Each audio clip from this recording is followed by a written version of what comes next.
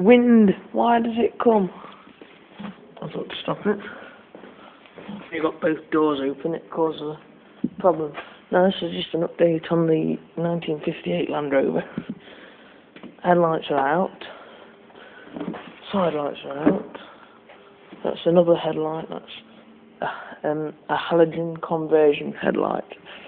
And we've got these for most of our vehicles. When you look in the bin, good fair through the bin, come across that. Halogen headlight conversion kit for classic Mini and Land Rovers. I presume fit other vehicles as well. You might have noticed that a brand new Land Rover door's back on. Door handle off of a spare parts vehicle we have. Pretty much nothing's changed in the back of here, except for that. That's a very good heater matrix, but here is my original one.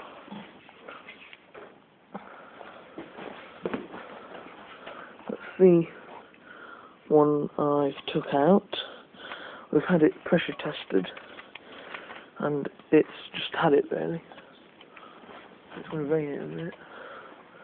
That's the old spare parts vehicle there. 1981 X-Reg. That's a big heater pile. But anyway, that one I've just showed you was a bigger thickness than the one that I've got down there. So I've got in touch with a company called Clayton Classics who can reproduce the heater matrix that will fit that. And the best thing is that I can use, although I can buy, I can use the original front end of the heater, which is in good condition. Smith's, made in England of course. And that's another one we've picked up along as travels. Smith's Motor Accessories Limited, England. And that one, as you can see, is not as deep, which means it's not as efficient. Efficiency is the thing. Right then, this is the gearbox tunnel part of, wax oiled. This is the one off the spare parts vehicle up there. That's about to be fitted soon. And this is the original one. Now it's in no better condition than the rest of the job there. It's in no better condition than that. But to get it painted and finished off, it was much quicker. This would have to be shot blasted. We just didn't have the time at the time. I can shot blast that up and sell it on to someone who actually needs it. The only downside is the other one, it's dinted in there, so I'm worried it might not fit perfectly, and it's rusted on the other side anyway, and that looks like a repair panel. On the side of this thing, we've got painted doors back on, wax oil absolutely everywhere, especially inside the bulkhead, down there. All under here has been painted as much as we could paint. That needs fitting on that side. Can't see a thing there. Dashboard, that just wants a bit of touching up on the top end there. Pedal rubbers on. That footwell's not been painted yet. Serves 2 gear knob. I'm looking for a new top end of that. I don't know where you can buy them from. Seats out of an old 90. They can go back in now. Shut the toolbox. This is the passenger side one at the top here. Going back in. I was sat on this earlier doing the other video, and it was absolutely awful. Sat on there runners. These are much more comfortable than the series seats because these we got free with the vehicle anyway, so yes, very comfortable. Just the headrest and just the recliner. These need to be replaced because that one's seen better days.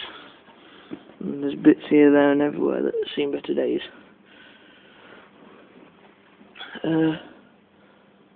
Well, that's kind of tough. Yeah, I've got something we never had on the vehicle before, but we have had them to fit. And they are the... just fine. And that's one of them. And the two below, which are sort of made differently to them. They're off this vehicle originally, and one used to sit on here like so you could sort of pull yourself up as you got in. These are the Series 2 ones, which should fit somewhere here. This is a Series 3 one, which is going to fit there, where the other one came from. So I can have the original ones, which are a much nicer feel, going on the vehicle there, and that is the next job. So, nothing much changed on the roof. Repair panel there. Just need a bead of silicone or something to get... Oh no. To go down the end of there. So we need birds in the workshop. Especially when you find them dead. This, I'm moving on to the back door. 3 drainage holes drilled in the traditional places, and on the other doors as well. That's an old lock off the spare parts vehicle. That shuts. And also I've re-galvanised the weather strip at the bottom there. That was a new top hinge from a Breakers.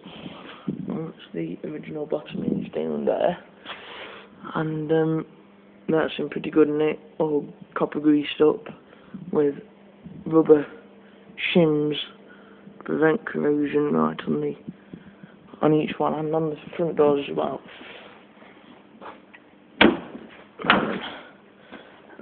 Take a look what the original hinge looked like. It's gone. Right, that's been ground into by a previous owner who took this thing to bits, and it's not in too bad in it. We could have reused it, but we didn't. Now this bit is where the problems start. That is cracked. There, you can't really see it, but it is. Right where my thumb is there. You can see it there. And also the brass ball is no longer a ball. It is a thing with a big dip in it, which again you can't see. But anyway, it's if I just run my finger, but you can sort of make it out. And that's excessive wear, and the pin is long gone stuck inside, so they are for the scrap. I hope you have enjoyed watching this video, and please continue to watch others.